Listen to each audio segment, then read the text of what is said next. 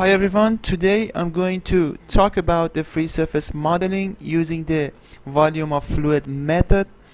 In this presentation, first I'm going to answer the question that what is a free surface. After that, the free surface boundary conditions are presented. Next, I talk about the free surface modeling in CFD, and finally the volume of fluid approach is presented in detail. The free surface exists between two immiscible flow phases, namely water and air, which originates from the large difference in the densities of the flow phases. In the case of water and air, air is about 830 times less dense than water. Due to this difference in densities, the inertia of the air can be generally ignored in comparison with water. Okay, so modeling a free and moving surface brings some serious complications. Special approaches are required to define its properties along with the effect that it introduces in flow. On the free surface, two conditions exist, the kinematic and dynamic boundary conditions. The kinematic condition considers that the particles of the fluid never leave the free surface. To explain further this condition, consider the following figure. The kinematic free surface boundary condition states that the fluid particles on the free surface should follow the vertical motions of the free surface. In other words, the normal component of the velocity of the fluid at the surface is equal to the normal component of the velocity of the free surface.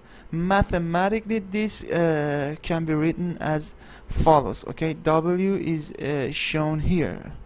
Okay, in this equation, W in fact is the normal component of the velocity of the fluid at the surface. Okay, and the derivative of eta with respect to time is the normal component of the velocity of the free surface. In addition, the dynamic free surface condition states that the pressure at free surface is constant and equal to the atmospheric pressure, which mathematically can be written as follows. In this respect, there are two main approaches to impose these conditions in CFD: interface tracking and interface capturing methods.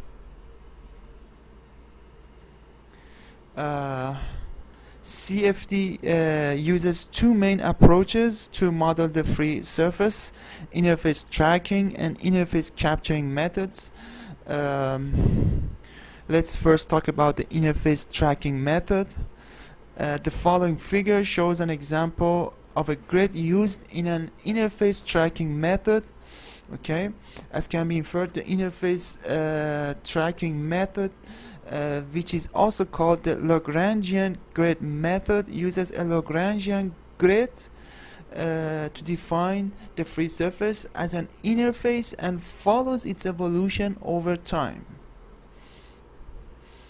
Therefore, the free surface is regarded as a boundary, and then the kinematic and dynamic conditions are imposed directly upon this boundary. However, where large amplitude surface motions exist, the interface tracking methods have difficulty to track the free surface without introducing remeshing techniques with respect to the new position of free surface. The remeshing process signifies that the field values from the old mesh must be projected to the new one. This is computationally costly and can be a source for errors. Okay, so on the other hand, we have the interface capturing method, okay, which is also called the Eulerian grid method.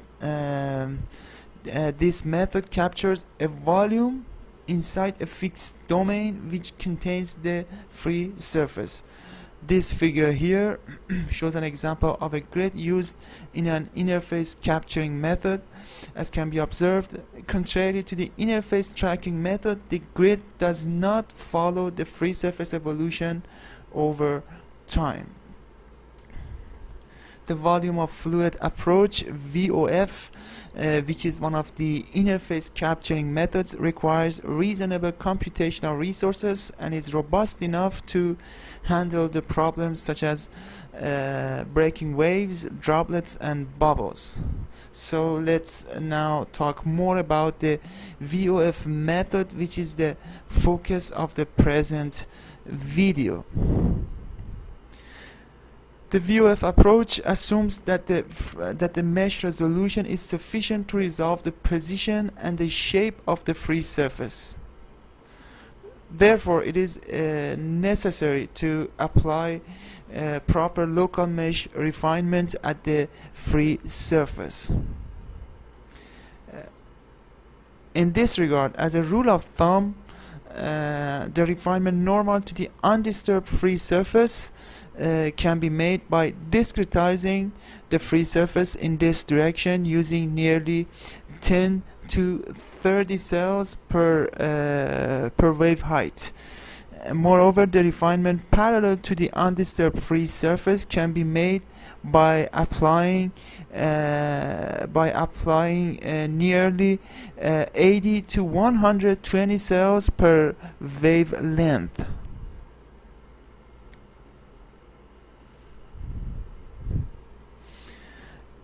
So the VOF method uses the fraction of the cell occupied by water indicated by alpha underscore I, which is shown here, to locate the free surface. The alpha underscore I is defined as this equation here. V underscore I is the volume of water in the cell, and V is the volume of the cell as shown in the following figure.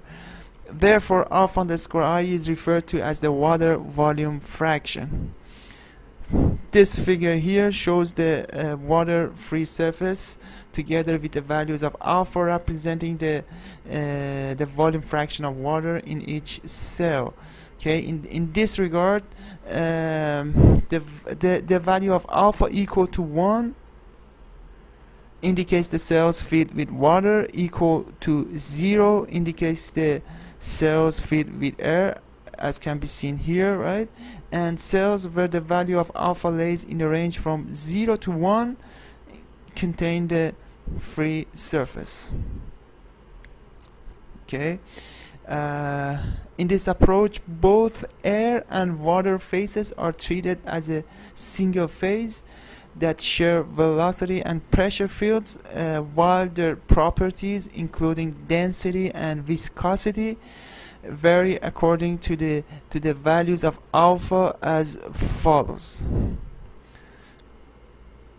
So a question remains to be answered: how we can calculate the values of alpha?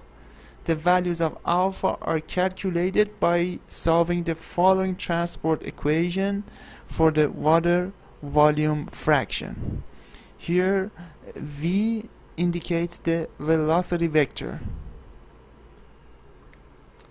To avoid a smearing of the free surface, this transport equation for alpha has to be solved without excessive diffusion. Thus, the success of a VOF method depends heavily on the scheme used for the discretization of the convection of fraction function alpha underscore I, as shown here inside the red square. Therefore, to acquire a sharp interface, some special curves must be taken to discretize this convection term, since the value of alpha underscore I must be bounded in a range from 0 to 1. In this regard, using the low order scheme such as the first order upwind scheme, though fulfill the boundedness criterion, causes the surface to become overly diffusive. the higher order schemes such as the second order central differencing cause the fraction function alpha to take values that are physically impossible since they violate the requirement of boundedness. Thus, it has been necessary to develop schemes which keep the free surface sharp while also produce monotonic profiles for alpha.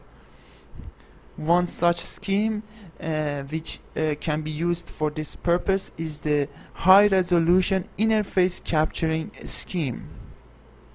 It is an algebraic scheme and is based on the normalized variable diagram.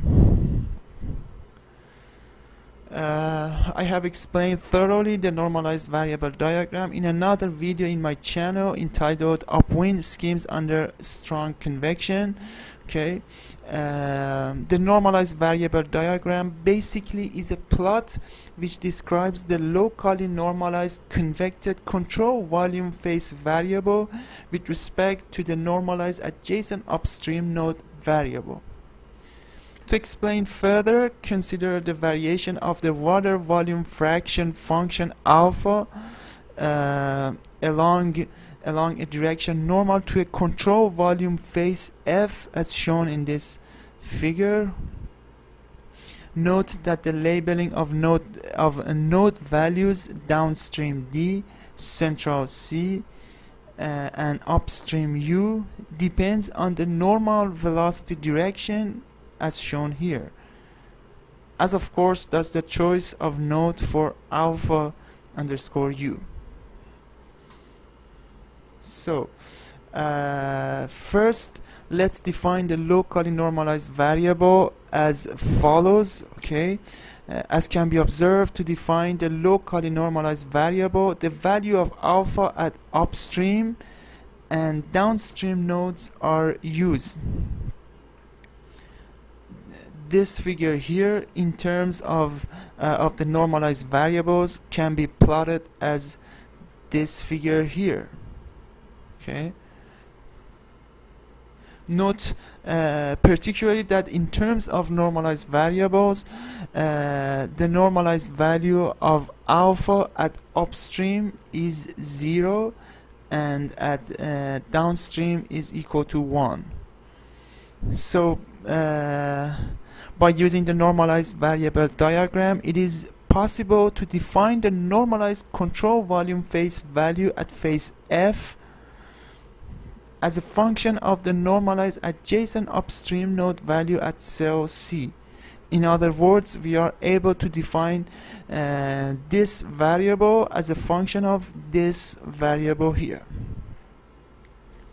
It is worthy to highlight that the main reason to use the normalized variable diagram is to ensure that the boundedness criterion is satisfied in the discretization of the convective term in the transport equation of the water volume fraction function.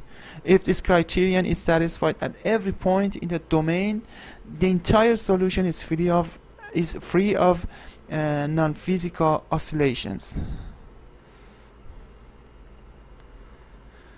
So let's now talk about the high resolution interface capturing scheme, which as mentioned earlier is based on the normalized variable diagram. Okay, and the high resolution interface capturing scheme defines the normalized phase value at phase F based on the normalized adjacent upstream node value at node C as follows. Okay, we can see here. To have a better understanding of this scheme, the normalized phase values obtained from this scheme is shown in the following plot as a function of the normalized adjacent upstream node value. Okay, we can see here the high resolution interface capturing scheme is shown here.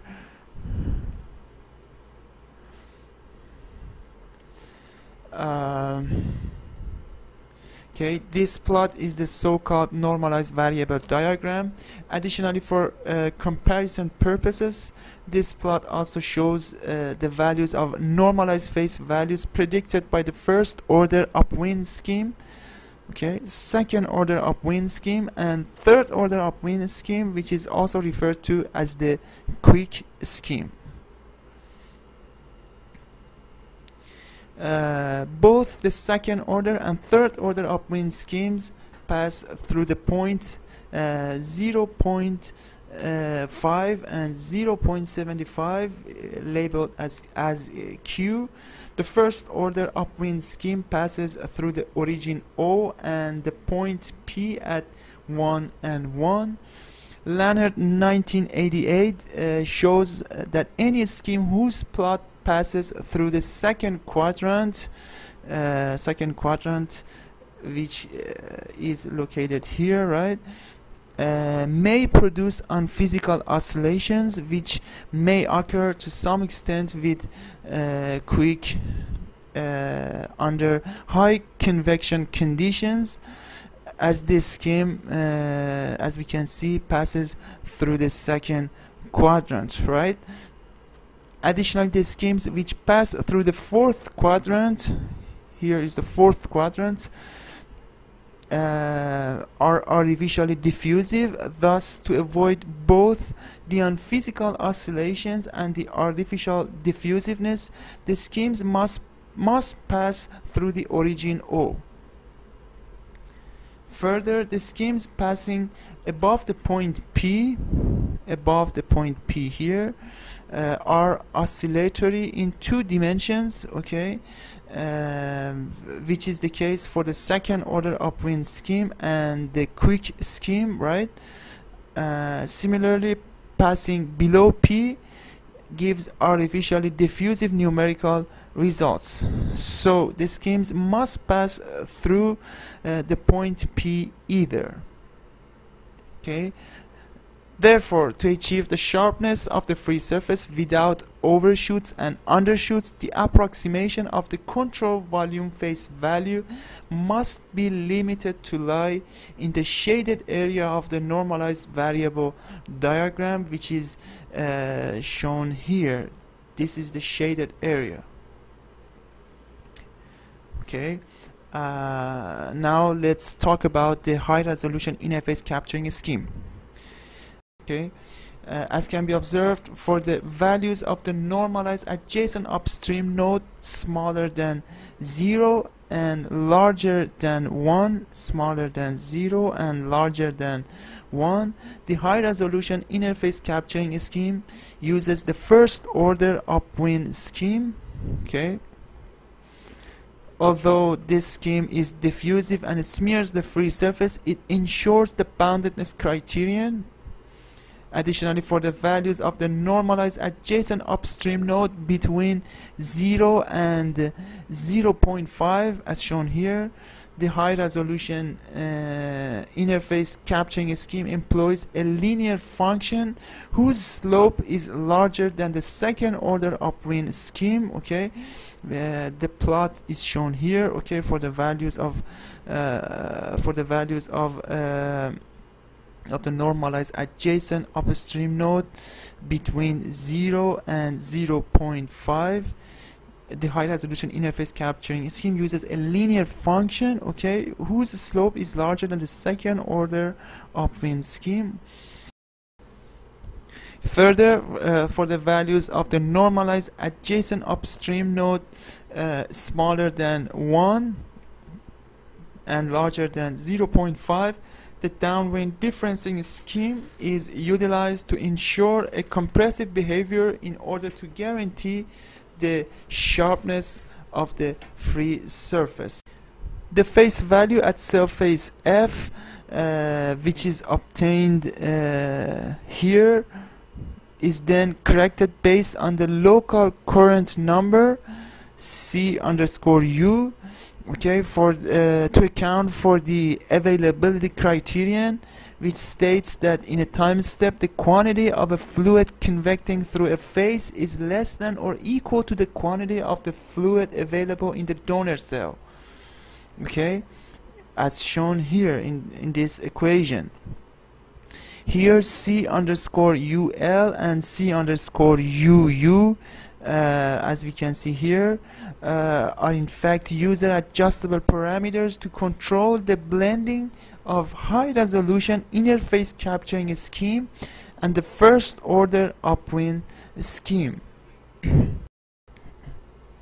Therefore, based on this equation, where the current number is less than C underscore UL, high resolution interface capturing scheme is used, and where the current number is in the range between C underscore UL and C underscore UU, a combination of high resolution interface capturing scheme and the first order upwind scheme is employed. And finally, where the current number is larger than C underscore UU, only the upwind method is used. Okay. For problems with a steady state solution, in order to take advantage of the features of high resolution interface capturing scheme, it is recommended to specify these user adjustable parameters C underscore UL and C underscore UU, values higher than the current number encountered in the simulation. Why? Because this way we guarantee the utilization of the high resolution interface capturing scheme in the entire computational domain. For instance, the following figures show the simulations of the free surface wave system of an underwater vehicle moving along a straight path right beneath the free surface using both the high resolution interface capturing scheme on the right hand side and the first order upwind scheme on the left hand side. It can be clearly observed that while the first order upwind scheme smears the free surface, the high resolution interface capturing scheme simulates the free surface with a much higher resolution. The formation of a Kelvin type wave pattern can be clearly identified in the case of the high resolution interface capturing scheme. The final correction is introduced into the normalized phase value at phase F in accordance with the angle theta enclosed by the vector normal to the interface, which is defined as the gradient of the water volume fraction, and the vector normal to the surface of the cell face as follows, as this equation. The definition of the angle theta is shown in the following figure. As can be seen, this angle theta is the angle enclosed by the vector normal to the interface, which is defined as the gradient of the water volume fraction, and the vector normal to the surface of the cell face.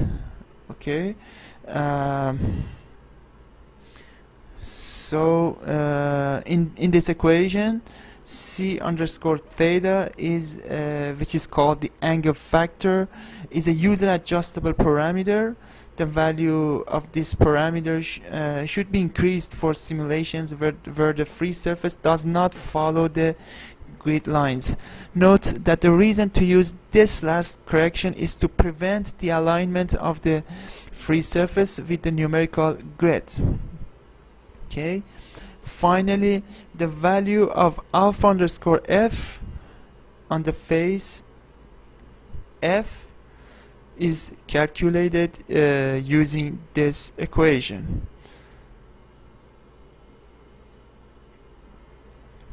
So the summary of what I talked about in this video, we learned that what a free surface is and how it originates from the large difference between the densities of the flow phases. We also learned about the free surface boundary conditions. We understood how CFD models the free surface using the interface tracking and interface capturing techniques. And finally, we learned in a comprehensive manner how the VOF method captures the free surface.